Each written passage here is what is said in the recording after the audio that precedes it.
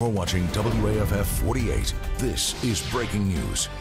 All right, we have breaking news just into our newsroom. We've obtained new documents surrounding a Huntsville City councilman's arrest, and it's shedding a lot more light on the situation. For the second time in a week, Devyn Keith was arrested on shoplifting charges overnight. He turned himself in early this morning and bonded out not long after. We're learning more about how these charges came about. A police report shows Walmart started investigating Keith following an incident back on January 5th, 2022. That's when the report says employees saw him not scanning items at the self-checkout counter.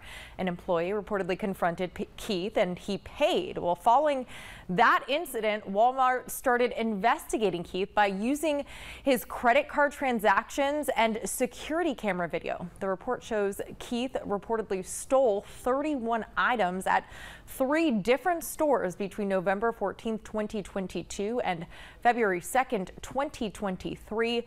The stolen items totaled $331. Now, this report also contradicts what Keith is telling the public about his original arrest. The report says Keith entered the Walmart to return an item. However, 15 minutes later, he used a bag to conceal headphones. Keith was stopped by employees and taken to a room until police arrested him. This is, of course, a rapidly developing story here. Make sure to tune in tonight at 4, 5, and 6 for much more.